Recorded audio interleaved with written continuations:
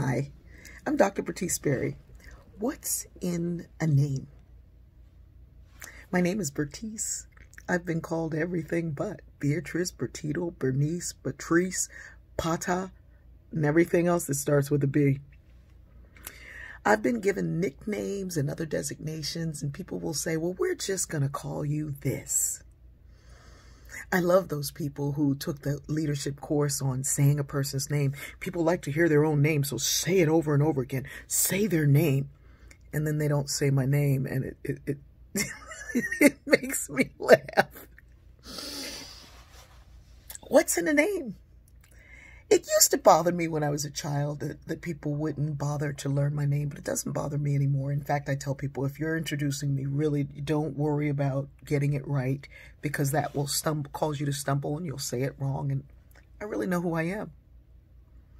I rarely say my name over and over again in a presentation or anywhere else because the message is more important than my name. But now people are trying to figure out what to say. Do I call you black? Do I call you Negro? Do I call you African American? Do I call you colored?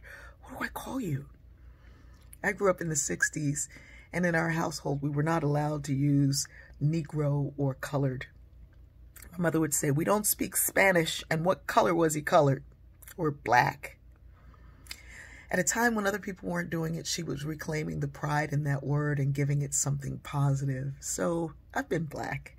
I'll often use African American for people who need to hear it or use it or write it. People became African American, and then there was a question of, well, why do you have to be African American? Exactly that.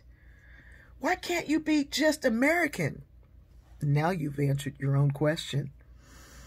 The need to be African American was to reclaim something more than just the origins of our existence here as enslaved people who built a country that we didn't get a chance to participate fully in. And so there was this reclaiming of the kings and the queens and the origins and the weavers and the textile merchants and the millers and the bricklayers and the builders of the pyramids. So we became African American. And now, as Black Lives Matter, people are using that word and saying, say it, don't whisper it. It's something to be proud of. But folks are a little bit confused. What do I call you? I like the term global majority, but we're not going to use that. We're not going to do that to one another just yet. So here's what I suggest. That you do what my Aunt Gladys did. Everybody became my love. There were so many grandchildren and great-grandchildren and nieces and nephews and cousins, and everybody became my love. Get to know people closely enough so that you know, and you're not afraid to say the word black. You don't have to whisper it when you say black people.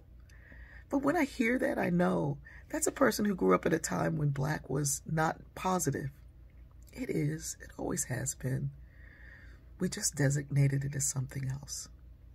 I love you, beloveds, and we're going to get this right, but we have to get closer to do it.